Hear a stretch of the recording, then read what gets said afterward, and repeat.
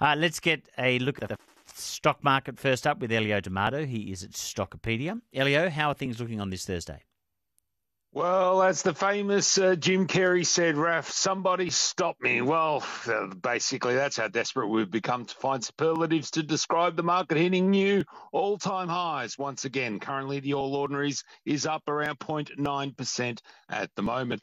Even oil last night, that slowed down the pace of its decline. Iron ore, unfortunately, in Singapore trade didn't get the memo, though it is still above that crucial $100 US per tonne mark. Other base metals were mixed in London trade. Gold prices resumed their run up.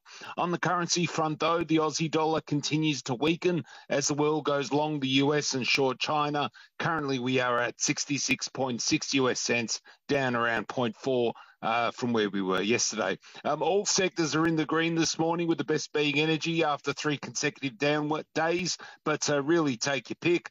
There's lots of corporate news out there this morning as we start to get into quarterly production reports and the AGM season, but starting with, well, you can't just ignore them because of their size, but BHP provided an upbeat quarterly production report today, flagging its iron ore division has made a faster than expected start to the new financial year, which has extended to the production of all major commodities that it's involved with, leading the company to reaffirm guidance. Now, the stock is currently up around 0.16% at the moment. Beleaguered fund manager AMP says it has returned $1.1 billion to investors in the form of dividends and share buybacks as they simplify their business and grow from a much smaller base. All the while, over the recent quarter, it has shown net cash flows of some 76% growth into its wealth platforms on the same time last year. Investors very happy with the tone there. The stock up 12.36% at the moment. In an otherwise ho-hum production result for the quarter, Santos confirmed that it had completed work at its Moomba carbon capture storage project, with it expected to capture some 250,000 tonnes of carbon this year alone. Now, it will be one of the biggest sites in the world when fully operational.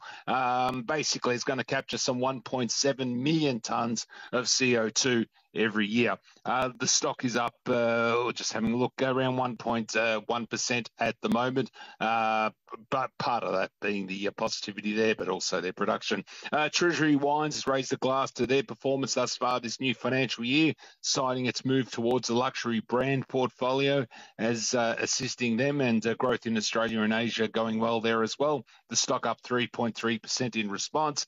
And big car accessory provider and bull bar maker ARB Corporation, well, it's holding its AGM today. It's telling investors that its order book for the year ahead looks very strong, and I'm going to remember that the next time I hit 7 kangaroos in the CBD, tow the mobile home, and carry a 500-litre fridge on the top, all the while just dropping the kids off at school. Yes, the stock's up. And in breaking news, Star Entertainment is going to be fined a lot, but it's going to keep its licence in Sydney, which is what was hoped. The stock is currently in a trading halt, though, at around 25.5 cents. And that was all in our very busy market open, Raf. Too big to fail. Casinos, you can fine them. They never seem to lose their licences. Elio D'Amato there from Stockopedia.